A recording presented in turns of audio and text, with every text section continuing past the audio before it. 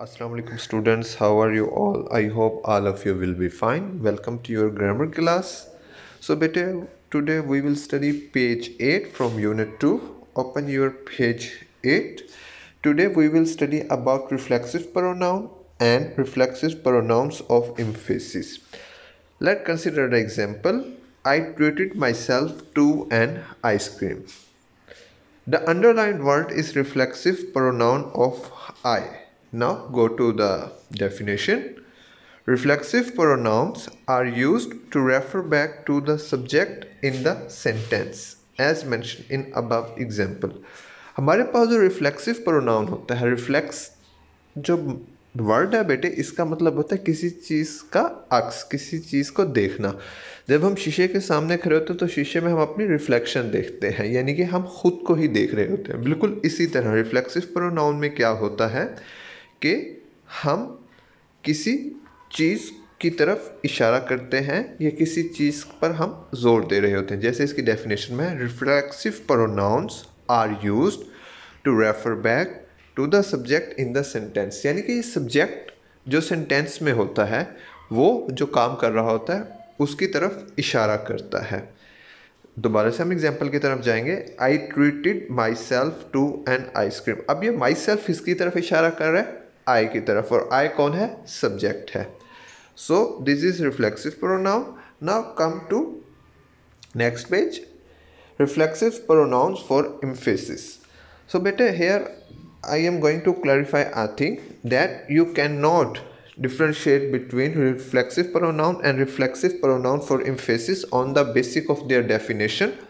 However, you can differentiate in these two things just on the basis of their functions. हम इन्हें इनकी definition की base पे बिल्कुल भी differentiate नहीं कर सकते, सिर्फ हम इन्हें इनके function के बेस पे कर सकते हैं।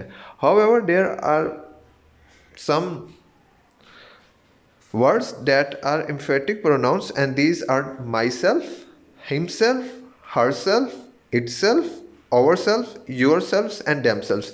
ये वर्ड जहाँ पे भी आएंगे ये हमारे पास इम्फेटिक्स क्या होंगे? प्रोनाउंस होंगे। ये वर्ड आप याद कर लें। और रिफ्लेक्सिव प्रोनाउन मैं आपको पहले ही बता चुका हूँ, जो सब्जेक्ट की तरफ रेफर करेंगे वो हमारे रिफ्लेक्सिव प्रोनाउन होंगे। Late consider the example, the queen herself attend the party.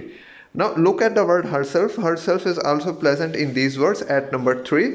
So you can say that herself is a emphatic pronoun.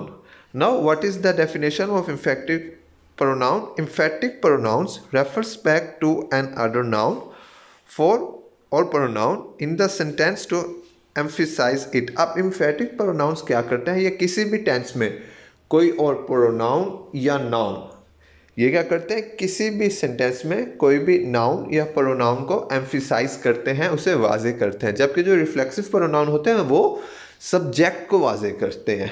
Okay बेटा, so this is all for today. You just have to get concept the basic difference between these two things. Now what is your homework? You have to do activity C on page number 8 by yourself on the book, not on the notebook, on your grammar book. So this is all for today.